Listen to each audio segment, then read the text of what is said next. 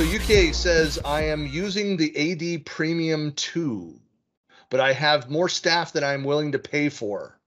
The main team of 5, I can understand a whole public institution is just too much. I cannot add janitors and sales that will never use these services much. Must I use AD B2C? But the B2C is for customers, and I already have very many of them. What can I do? It is very expensive to host 9,281 people in an AD Premium 2.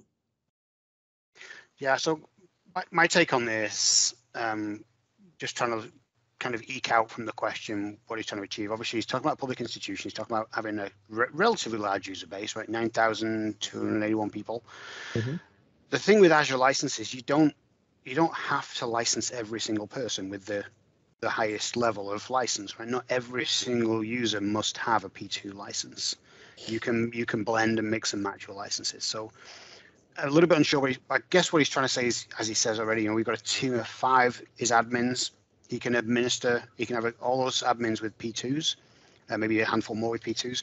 For regular users, he can use lower level licensing. There is limitations to some of the mix and matching. I'll put a link in the comments there as well, Christian, if you can include that in the readout. If he wants to follow up, it would help to understand what about P2 they need to use.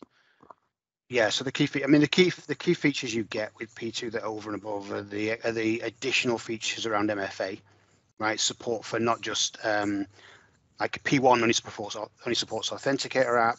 P2 provides you with access for telephone calls and SMS as well. There's additional features around it, and there's some other things as well. But yeah, I think the app proxy moved into P2 at one point. Yeah.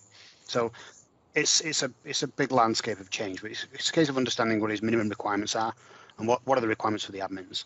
With respect to his comment about Azure B2C, if he's thinking about using B2C with this, 9,000 of these people, that seems like a whole different conversation. And I think he's kind of going down that path with a view to seeing what lower level license he can use.